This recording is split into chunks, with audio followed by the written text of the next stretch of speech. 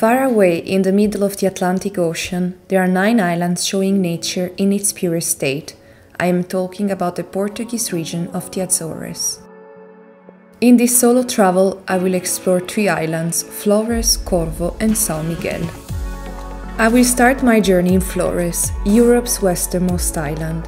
Around 4,000 people live in this remote piece of paradise, which has a landscape of extreme natural beauty that resembles a lot to the Hawaiian archipelago.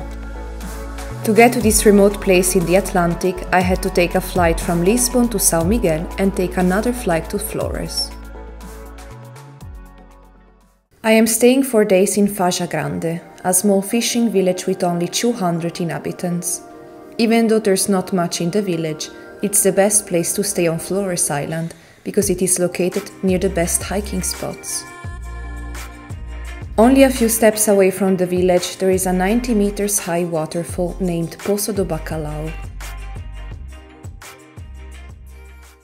On my first day I started a 10-kilometer hike to reach the famous waterfall named Poço Ribeira do Ferreiro.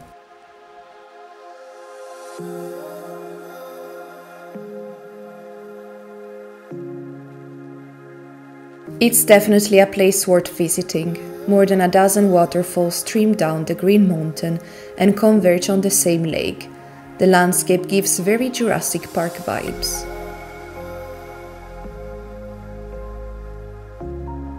Even though the name Flores translates to flowers, for me this place represents the water island, with gorgeous lakes, creeks snaking through the hills, and towering waterfall plunging down the mountain. I stayed here for a while and I had a picnic in nature.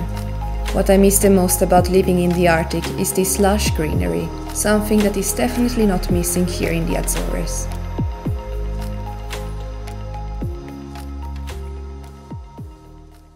There are 7 main lagoons in Flores that used to be volcanic craters, and they are all very close to each other, which makes the activity of lagoon hopping easier.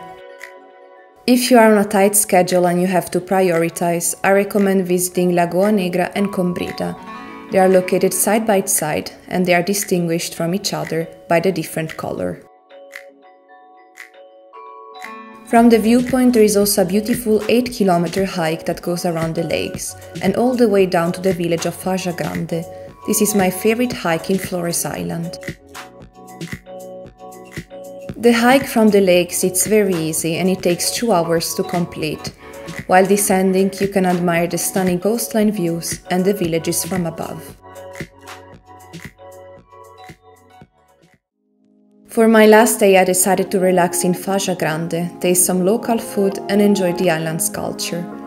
You can feel the slow pace of daily life, where stress and worries seem a distant memory. I ended the day with a beautiful sunset. The next day I left Flores and reached Corvo Island by ribboat. Corvo is the smallest and northernmost island of the Azores. The only village you can find here is Vila do Corvo, one of the smallest municipalities in Portugal with 460 inhabitants. Despite its size, the island does not disappoint. It attracts many travelers for diverse reasons: beauty, nature and mystery. Corvo provides an isolated getaway with astonishing green landscapes, narrow streets with black stones and ocean views. Since I'm only staying 1 day in Corvo, right after my arrival, I will start a 5-kilometer walk around the iconic crater, known for the most scenic views. The crater is 300 meters deep and the hike takes around 2 hours. Throughout the crater you'll see plenty of small lagoons. The highest point is 700 meters high. From here you can get a panoramic view of the Atlantic Ocean. After visiting Corvo Island, I will fly to São Miguel from this small airport. The runway is 800 meters long and 50 meters from the water's edge. São Miguel, also known as the Green Island, is the largest and most populated island in the Azores. A must-see if you come here is the beautiful Lagoa do Fogo, a crater lake located in the heart of the island. The turquoise lake is surrounded by lush mountains, and it's one of my favorite views here in the Azores. The 30 minutes trail takes you all the way down to the bay of Lagoa do Fogo. This is a great spot to enjoy the surrounding nature in tranquility.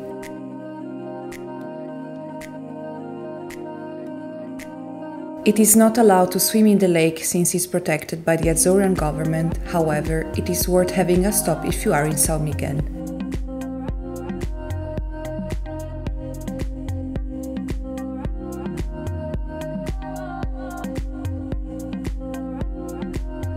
Another lake that is worth visiting is Sete Cidades, located on the western side of the island. It is listed as one of the 7 wonders of Portugal, and it's worldwide famous for its iconic twin lake viewpoint. If you visit São Miguel, I recommend staying in Ribeira Grande, a coastal city with many accommodations and restaurants, also famous for its big swells and surfing competitions. On my second day in São Miguel, I visited Europe's largest and oldest tea plantation, the Chagoreana farm. The plantation is spread over 45 hectares and produces every year 40 tons of green and black tea. Visitors can witness the entire tea-making process and have a nice walk on the farm, while the air scents like drying tea leaves.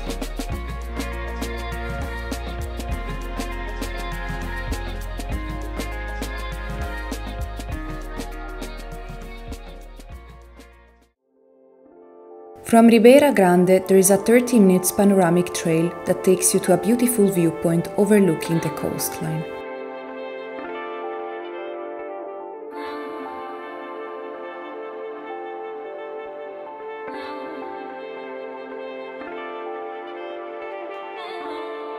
There's so much more to see in the Azores, but if you are on a tight schedule, these are the places you can't miss.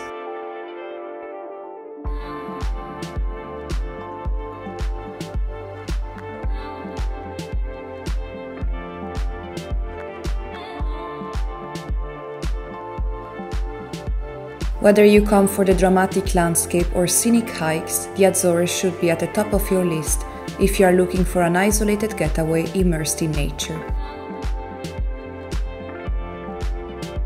If you want to discover more about the Azores, you can check my blog linked below, Bowland. If you like this video, hit the like button and don't forget to subscribe.